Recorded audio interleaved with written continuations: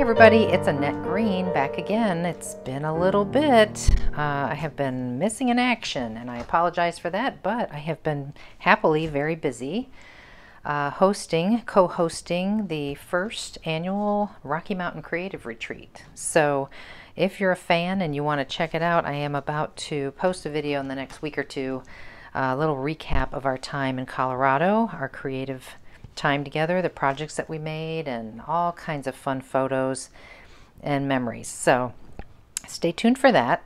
But today's video is all about catching up on your scrapbooking. I do not scrapbook in the traditional sense. I scrapbook in my planners. So if that's something that interests you, that's what this will be about today. So like many of you, I am very behind on my scrapbooking. And I was trying to come up with a solution. I almost was just going to say, you know what, forget about 2021. I'm in the middle of the summer with my pages. As you have maybe seen in previous videos, I have pretty much done a video on all of these pages. But so I'm way back here in the summer, and I thought, well, I should just stop and move on, go on to 2022. But I'm not going to do that. So I was going to offer you some suggestions today if you're in the same boat as me and you're really behind.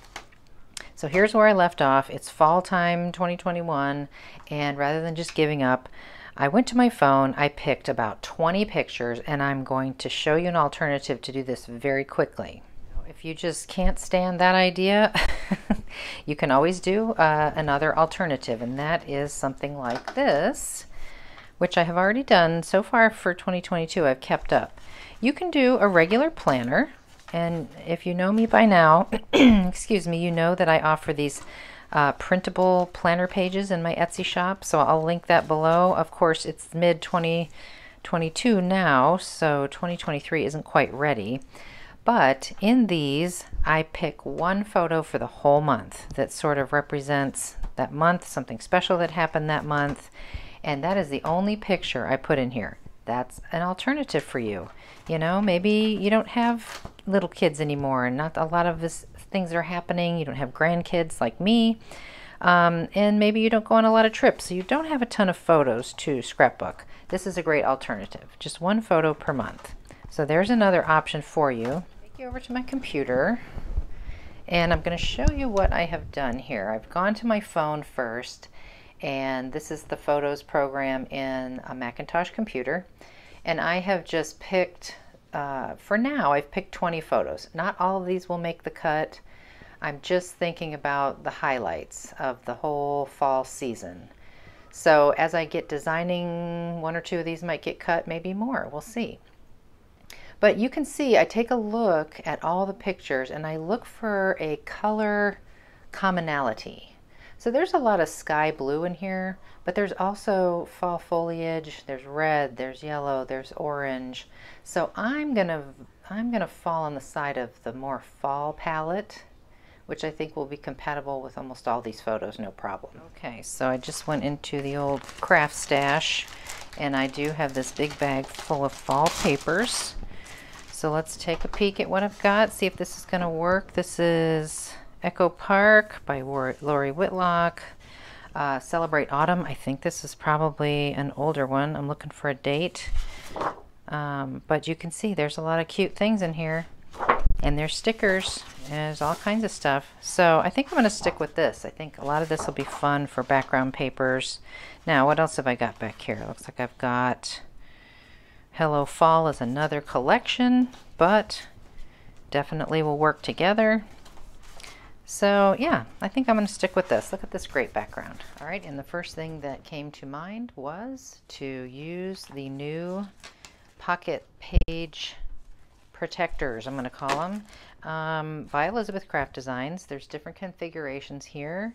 I don't know how many I'll use yet. I may incorporate full pages yet, but this is the solution when you are really behind, because you can just pop your photos in here and a few accent pieces of paper, a little journaling card, and that page is done. I've shown you how I've used these in the past in a different video. So I'm gonna pick a couple different configurations and play around and come up with a base plan and I'll be right back. Okay, what's great about these is, and not all paper collections come with them, but these are 3x4, so they're perfect for the pocket pages. Instant embellishment, super quick. So the first thing that I would do is go through here and find the ones that I think that I'm most likely to use and get them cut out. Just super fast, don't even think about it. And also keep in mind you have your little accent strip down here on some of your pattern papers. And those say cute little things like Hello Fall and little designs. So save those. Same with the sheet. Almost all papers have those now, those little accent strips on them. So that's one thing that makes it go faster. And then I am going to use just 2 dies this time, just to keep things simple. I have selected Planner Essentials 1, and this one actually goes over here, Planner Essentials 41, the rounded corner page. I'm going to mix and match and use some of the elements in here, but right away I've decided that if I do a full page, like where I left off in my planner before, so this was the front side and now we're here, this is just a little smaller than the actual page die, so it's a great fast little accent that you can add on there. I've grabbed one of those little strips. I'm going to pop it on there. Super easy. I've already selected my first 3x4. I put in the page protector, so I'm already rolling right along. Another tip to make this go really fast is, and you can't see it over there, but all on the floor to the left of me here, I have spread out all the sticker sheets, more of these 3x4s. The papers are kind of spread out, but I'm not too concerned about that right now. I'm just looking for the embellishment pieces to be quick, easy access, and just kind of assess what I have over there. So that's always a good idea. All right, I think I have a plan, and let's see where we are here. So this was my first page I left off with, and what I have decided to do was have a solid page, a pocket page, a solid page, a pocket page, another solid page, and a pocket page. And because I'm starting to see how thick this is getting, and I still have to get Christmas/winter in here, I'm gonna try to challenge myself to fit everything in here, which means yes, some of those photos are going to get cut like I mentioned at the top. So all I've done here is put it into the book just to see how it's looking. We know everything's going to match, so we don't care. I just did 2 rounded pages, and I did, no, actually I did just the rounded accent on the page that was there. I did a rounded page from that Planner Essentials 41 page protector, and then this was from the Planner Essentials 1. So 41 and 1, remember we're sticking with that. And I went ahead and cut this one out. I think it's going to go there, but I'm just getting a basic plan. This is how we get started. We don't try to, you know, figure it all out at the top. Just kind of work your way through it without too much care and thought, and it will probably work out for you. So we have a good start going here. I have cut out all these 3x4s, and they're over here on the floor with my stickers so I can see everything. And as you can see, I don't have photos out here yet. I don't have them sized or printed or anything yet, because I just want to get a plan. I will take a peek over there and see, are there any that are really, really wide? But for the most part, I'm going to stick with squares and maybe a little bit tall photos. So that's kind of my next step. I'm going to go through the die here. Planner Essentials 1 has these nice frames. I can also use these rectangle pieces from this particular one in 41 as photo frames. So I'm just going to start making a little bit of a layout, not knowing what photos are going where. Alrighty, I've got a little start going here, and I thought I would stop and show you a couple of things. First of all, I have die cut this using that Planner Essentials 41, the one that I showed you here earlier. Something to note, of course, is we can use these as photo mats, and I think I'll do 2 of them here. So I got these ready. But something to note is when you use that die, you have all this stuff left over. Like I just grabbed a chunk of this paper and I die cut it, so that's why it's cut off down here. But there's another whole bottom half to it, which has that in it. So I mean, these pieces are extra. I'm certainly not going to throw them away. I'm going to use this as a photo mat in a minute. I can use this on the side of something like a little tab. So put those to use. And then I'm going to stop with this page, even though I am certainly not done. But for now, just to get that base done and move forward, really feels like I'm accomplishing something and I'm moving quickly. The hole reinforcers will come later once I decide for sure what else is going to happen on the page. And of course, I picked Planner Essentials 1 because it has just those regular 6 hole reinforcers, circles on there, and all these other goodies. So we're going to add those later. But now moving to the next page, which would be my little clear pocket page. And we pop this in here, and yeah, you can just leave it like that, but I want to do more, and it's kind of floating loose in there because you can really fit something a little larger than 3 by 4. So 3 1/8 by 4 1/8 matted around that. Of course, there's a little bit of a busy background on here, which I probably will cover up, but that looks a lot nicer, and especially when it's in there, it's going to be nice and snug. So we'll get this on here.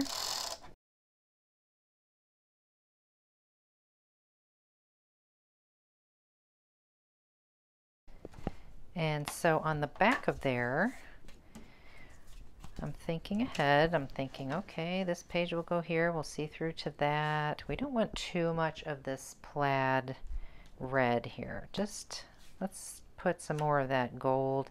And then we can always add an accent, a tab, something with that. But I think it's just too much. And maybe you agree. So that would go in there, but rather than just putting that in there and having this on the back, again, I want to back these. So instead of seeing this very busy print on the back side, I'm going to adhere this to, say, the bottom one, which is this guy. And then I'm going to put some of this orange and white polka dot on the back of this guy so that when I go to use this little frame, and maybe that doesn't stand out enough. We'll see. Of course, I'm going to have something in here. Maybe we want a lighter color. I think I'm going to change that up. This is going to look a lot better. We can see that it stands out so much better now. I did round the corners off of this because they were just kind of squared off, and I wanted them to match the top. That's just a little detail.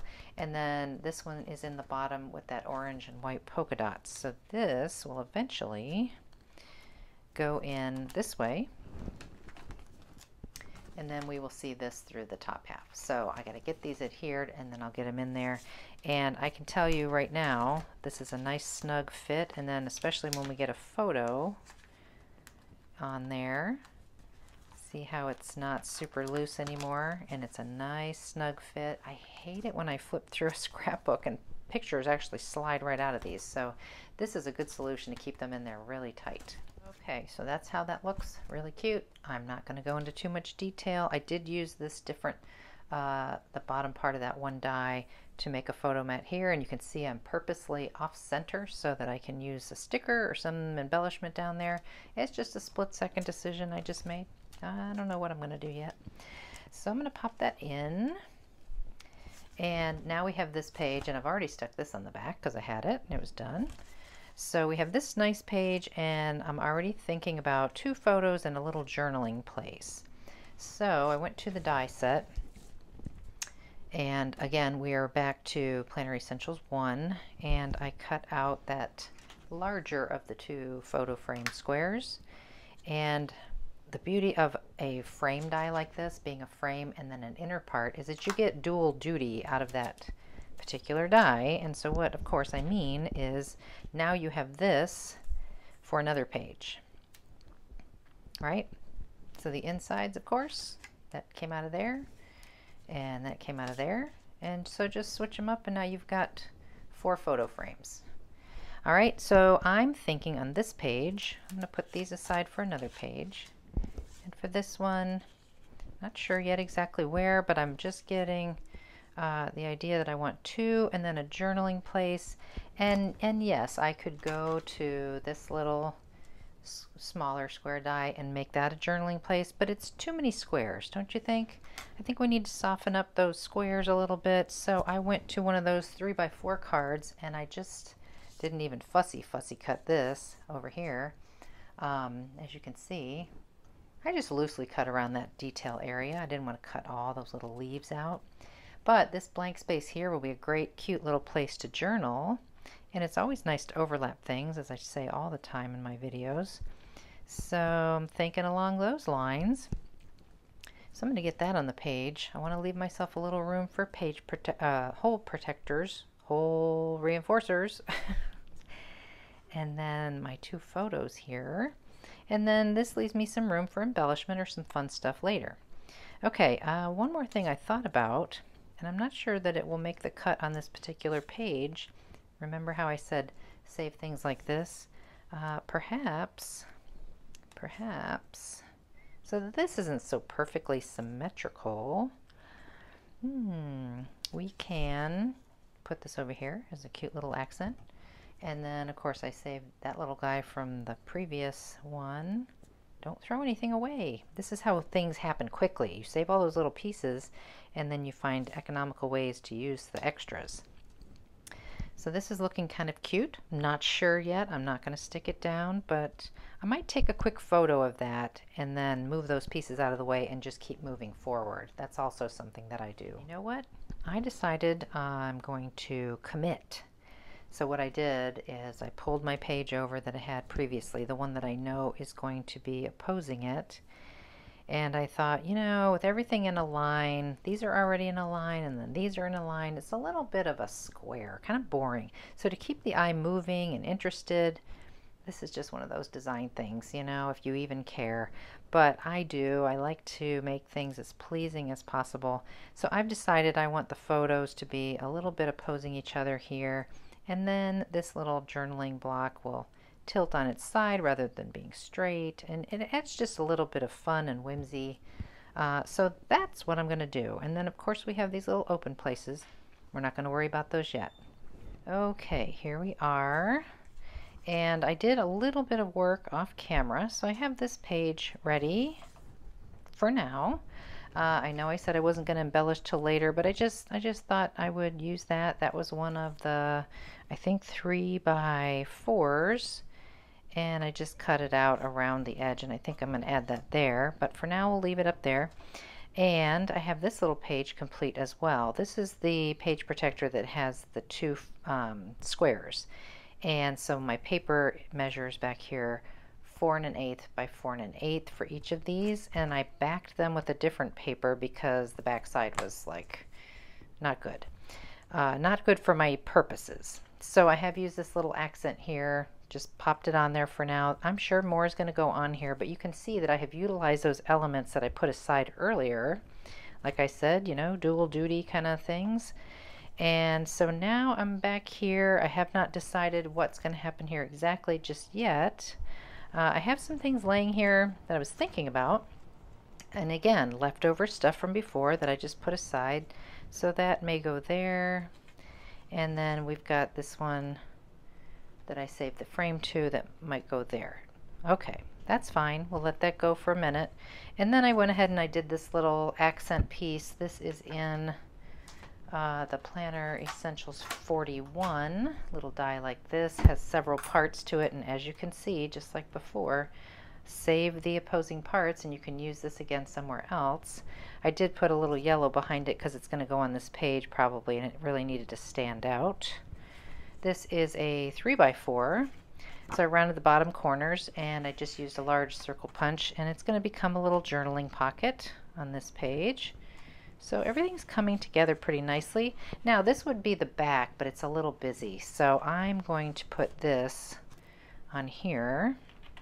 So let's pretend that's done. And as you can see over here, I've started to fill out my last pocket page, which has a 4 1/8 by a 3 1/8 rectangle here and here, and then these are 2 by 2, and of course I'm talking in inches. And then this is on the back. You know, we're not going to worry about this because this might be the lead into Christmas pages, and I can always put red here, and there's already green here, so it's awesome. So my idea I'm having over here, I went ahead and cut a couple of those little frames. Yeah, it's all from the same collection. I've got a little burlap looking inside and that little floral dark brown outside. Then I found a page in the papers over there that had big square cut aparts like this. And these were the same size, but I wanted to have that same brown kind of grounding the outside edge. And it just says gather, so I'm going to cover that up with this one so I have a place to journal. That'll probably go there. And the only die I haven't used in both of those sets is this great number string. So I was thinking I could work them in for absolutely no purpose but design somewhere on this page, maybe kind of back here. So that's still in the works. And then I pulled a couple of little journaling tags that we can add somewhere. I went ahead and made this little tag embellishment with the die. Also this little fold over with some stickers from the collection. So I have a couple of things laying around here that I want to start using. But as you can see, I really kind of have all my photo areas determined at this point, and I can now go to the printer and decide who's going to go where, size them up, and then print them all on one sheet.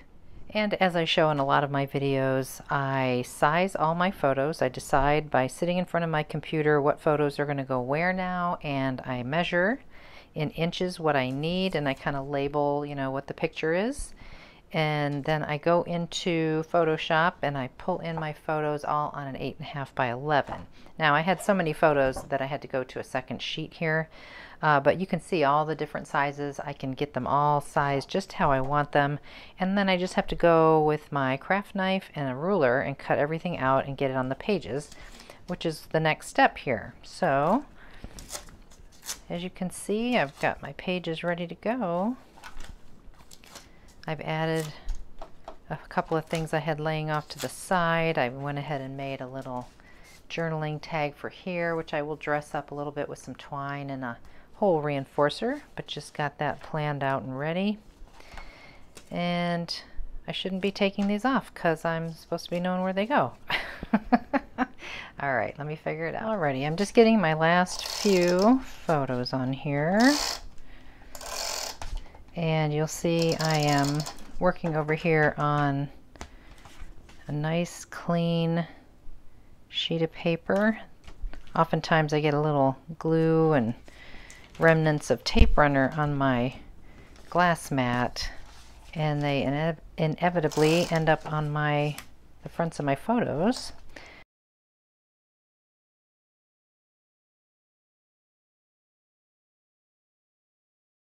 Okay, so let's flip back to the beginning. Got all my photos in place. I'll just show you very quickly, and you may notice that I have rounded the corners on all my photos because all of these photo mats, except for those last two you just saw me glue down, are rounded corner frames. So I use my trusty little Katamaru Pro that I'm always using and always talking about to round the corners of my photos before I stick them down. So I've got everything ready and it's looking good. Now I just have to go and embellish everything.